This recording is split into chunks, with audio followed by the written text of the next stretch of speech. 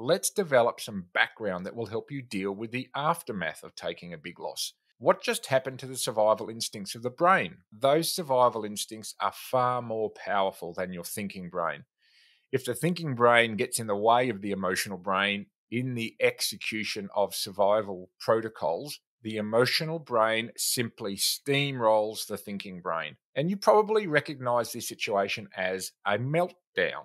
Your brain is built by your evolutionary psychology to control outcomes at all costs. The brain, money exists as a symbolic representation of power, the power to survive in the moment.